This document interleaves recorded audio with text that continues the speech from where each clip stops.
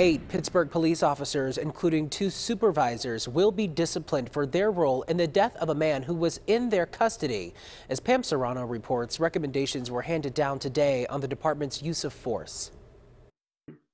According to investigators with the city's Critical Incident Review Board, officers involved in the tasing incident of Jim Rogers made a series of procedural errors.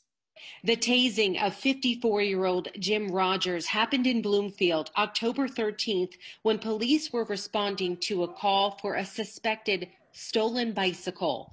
Officers tased Rogers during that incident. He was taken into custody and then went into cardiac arrest. He was transported to Mercy Hospital, where he died the next day.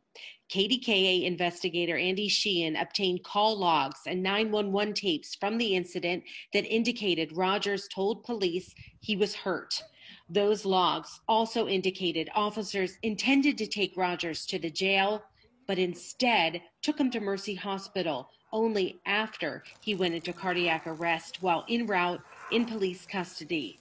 Following their investigation, the city's Critical Incident Review Board is now issuing major recommendations for policy changes to help prevent this from happening again. They include making sure a supervisor is present and that patients get a medical assessment after use of force.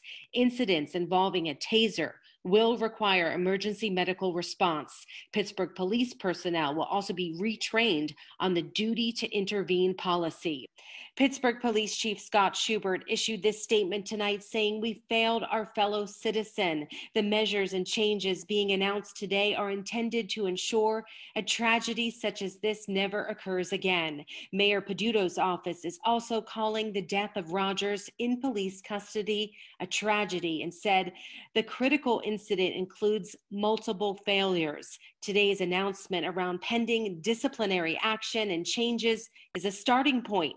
We must continue to make reforms. The Pittsburgh Bureau of Police will also require officers to become fully certified emergency medical responders. Now, the district attorney's office is also investigating, along with the Allegheny County Police Department. Pam Surano, KDKA News.